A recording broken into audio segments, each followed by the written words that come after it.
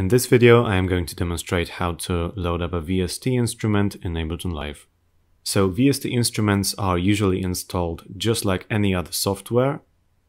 You typically would go through an installation process from an installer, but once that's done, you need to go into Live's preferences and go to the plugins section.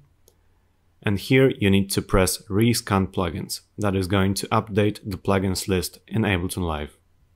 Once that's done, you need to go to the plugins section, go to VST, local, and here is where you're going to find your plugins.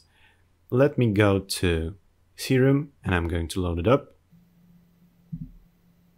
I double clicked it and it appeared on a new MIDI track. You can do the same by searching, and you can always drag and drop it onto a MIDI track. Thanks for watching. If you're a beginner and want to learn how to produce music in Ableton, feel free to take a look at our beginners courses.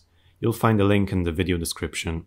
Also, leave a comment and a like, hit the notification bell, and I hope to see you soon.